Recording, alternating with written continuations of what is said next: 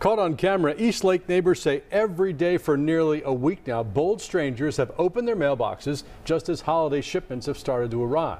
Front porch and ring camera videos show the would-be thieves snooping around the neighborhood. As Fox 5's Alex Whitler explains, Atlanta police are investigating as some thieves lucked up on pricey items. Online social media posts are buzzing after one East Lake neighbor says thieves stole an iPod straight from her mailbox.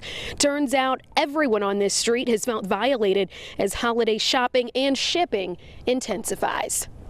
Every year, we report on an increase in thieves around the holidays. You know the kind, the people who want to steal your gifts before they even make it under the tree. Take a look as this man with a backpack on his stomach carefully checks East Lake mailboxes one early December morning. Another video from a neighbor's porch shows an arm reaching out of a blue truck, slowly checking for items. And here's another man taking a quick glance inside a box that neighbors say isn't his. All the mailboxes were open. Robin Henson has lived in the East Lake neighborhood for years and relies on the Postal Service for pay. I'm a freelance photographer and, you know, I'm waiting on checks in my mailbox. She says she's an early riser and has looked people dead in the face as they check her mailbox for valuables.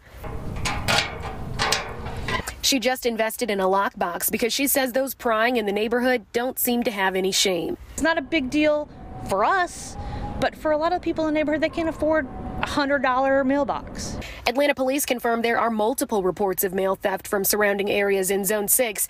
One of the most recent ones was reported Monday. Henson says the snoops are getting bolder and the offenses more consequential. One of my neighbors did get a check stolen, and they washed it, I guess. So the bank called them and they just said, "Did you write a check for this amount?" And they were like, "Nope." Atlanta police say they're investigating these mail thefts. If you recognize any of the people in those images, you're encouraged to give them a call. Reporting in Atlanta, Alex Whitler, Fox 5 News.